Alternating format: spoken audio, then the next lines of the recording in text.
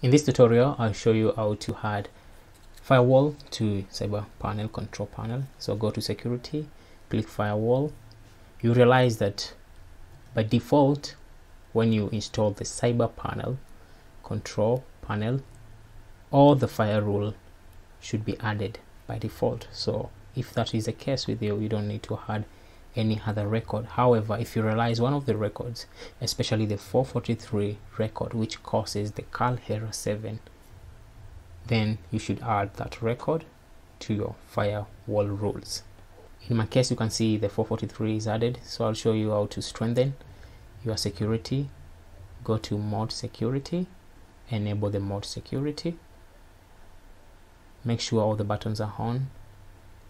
Once that is done, go to mode security packs, enable them, the two buttons, switch them on, and that's it. Your server is secured. You can now have a peace of mind and do something else.